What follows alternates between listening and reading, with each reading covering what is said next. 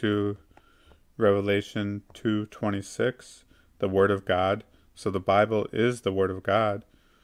And he that overcometh and keepeth my works unto the end, to him will I give power over the nations. Wow, what a promise, right? So that's a thing to think about. I mean, if you think about it, the Bible is so much like it just, once you realize some of these things, it's just amazing. So if you stay faithful to Jesus Christ and overcome, and I looked at some of the commentators on this, because we can overcome with Jesus Christ through faith. We can overcome the things, the world, and those things. So sorry about like misspeaking there for a second. Now Revelation 3:21, to him that overcometh will I grant to sit with me in my throne, even as I also overcame, and I am set down with my Father in his throne. So one more time. To him that overcometh will I grant to sit with me in my throne, even as I also overcame, and I am set down with my Father in his throne. So I repeated it twice. Just sometimes it's important to read. That's one thing I've been convicted about lately. Just reading the Bible more slowly and spending more time thinking about the verse.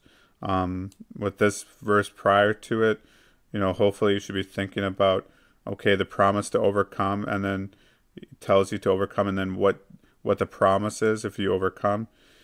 And I want to ask you a question now. Do you realize, or do you think that overcoming is required? So do you realize that it's required, or do you think that it's not required? Well, if you think that it's not required, if you don't overcome, this promise of being able to sit with, and this me is talking about Jesus, to be able to sit with Jesus in his throne. And Jesus says, even as I also overcame. And Jesus now is set down with his Father on his throne. So if you overcome, and the thing we talked about before was, overcoming the world, the flesh, and the devil. So if you're not sure about some of those things, maybe a future video, or maybe I got a video on my channel. But it's required to overcome, because if you don't become an overcomer, then you won't be able to sit on the throne with Jesus. So that's what I want you to realize, that being an overcomer is required. Just like this, keepeth my works unto the end. Notice how it's about keeping the works unto the end.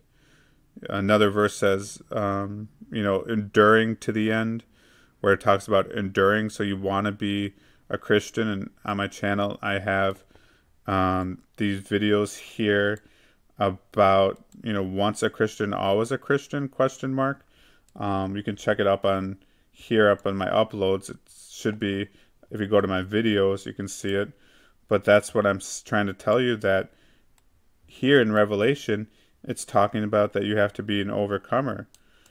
And that's what's required, to be an overcomer. So again, I'm trying to keep these videos shorter, so I'm just kind of wondering, I don't think I'll be able to get through all this content today, even though I'd like to. But I just want to keep it simple, too, so you guys realize it. Because I could, make the videos longer, but if people aren't watching the whole video, or if they're not understanding, the first few verses, I'd be better off just giving you a couple of verses.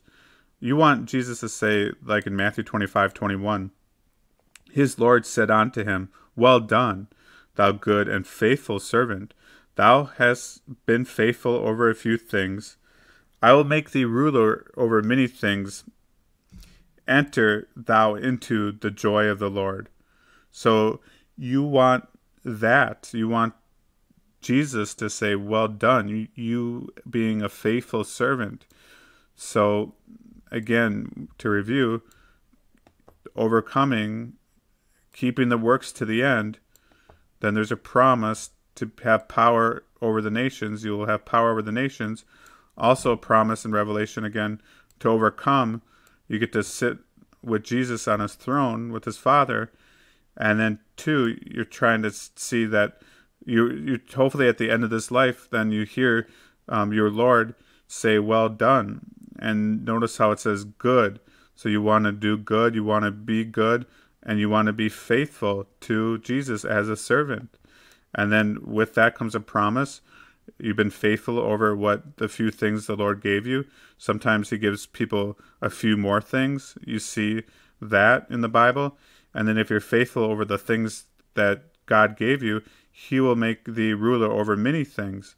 So he wants to, show you in this life, you're supposed to, prove your work. Are you being faithful to what the Lord gave you? Are you resisting temptation? Are you fleeing sin? Are you fleeing youthful lust and ungodly desires? How are you doing with, money, how God gave you that? Because if you're not faithful in the least of things, the Bible says you're not going to be faithful in the greater things. So I want, this is a video of encouragement too. I want you guys to be an overcomer. And because some people will be preaching, oh, it doesn't matter what you do, and, just kind of sit back and enjoy the ride, and you're going to make it no matter what. Look, if you go through the book of Hebrews, it says that, some fell back, some went back, some went astray, some people turned to unbelief, some people rebelled. So I don't want you guys to think that that's not possible. Again, the Bible says, take heed lest ye fall. Take heed unless ye fall.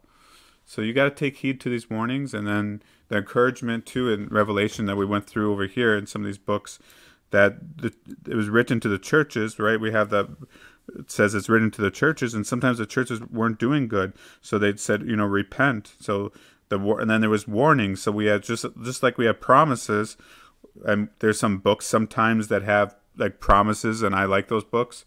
But we also need to get books that say the warnings, right?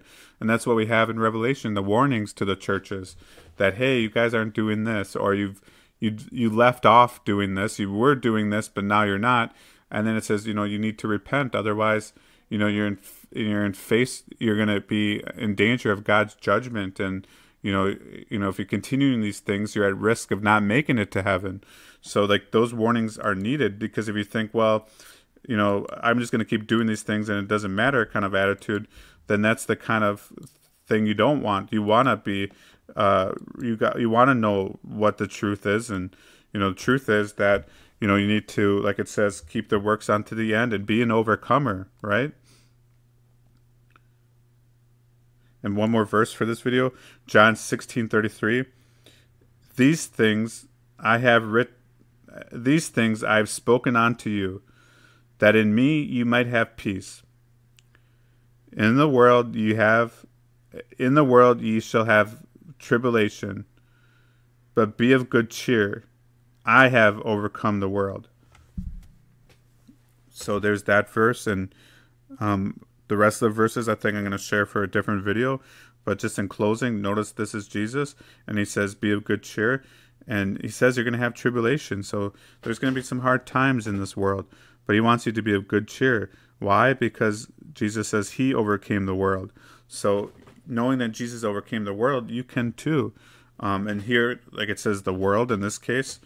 And remember too that how Jesus was tempted of the devil in the wilderness, and he overcame that. So, and there's also things too, that we can talk about, the flesh, but Jesus overcame. So it says, be good cheer. So again, he's the forerunner, and we follow. And it's one last verse. It says, again, I think I shared this in the last video. It talks about, I think it says, watch and pray. Indeed, the spirit is willing, but the flesh is weak. So he wants you to be watching and praying.